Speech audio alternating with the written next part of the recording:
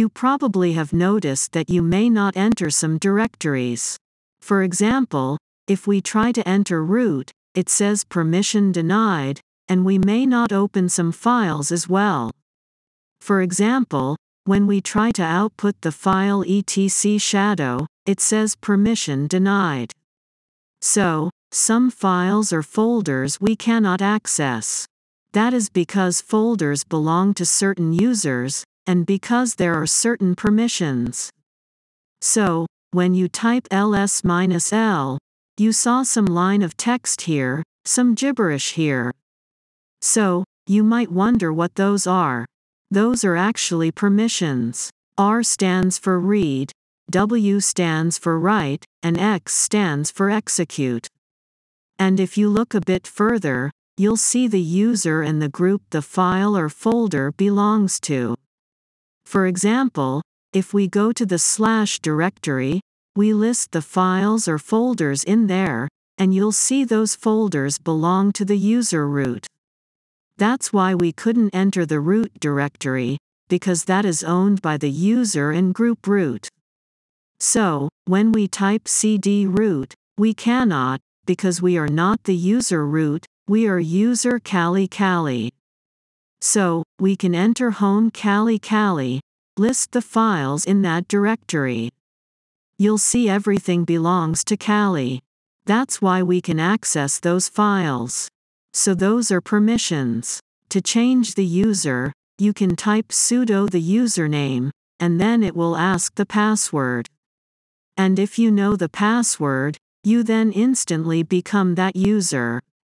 If you don't know the password, what you get is error or authentication failure, and it says that.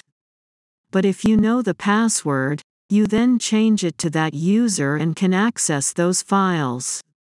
So, you may also see there is users in groups, and any user can be part of one or more group. So, when you type the command groups, you'll see the groups you are part of. So, in this case, the user cali is part of the group cali, ADM, dial-out, CD-ROM, floppy, sudo, audio, and many other groups. So, a user can be part of one or more groups, and a group in a Linux system may be allowed to do certain things. For example, the CD-ROM group, likely that group can access the CD-ROM. The floppy group, it will be able to access the floppy drive or the floppy disk. So that's very old. If you live in those times, then floppy is like a CD-ROM or a USB, but like a very old version. So, you also see audio here. If you want to run things as superuser, sometimes you can do the sudo command.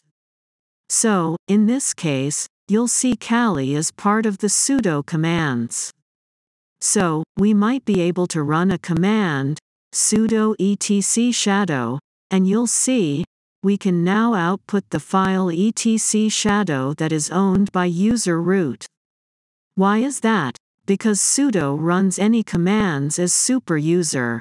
And usually on most Linux systems, when you type this, it will ask you the password of the superuser of root.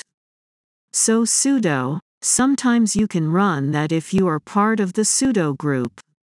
So, I type groups, you'll see we're part of the sudo group. That's why we can run any commands as the sudo, as the superuser root. So, you'll see sudo, who am I? Now it runs who am I as the superuser, which is root. And we can open, when we try to output etc shadow before, it said permission denied. But when we do it with sudo, you'll see it immediately outputs the commands or the file contents because sudo runs anything as the superuser.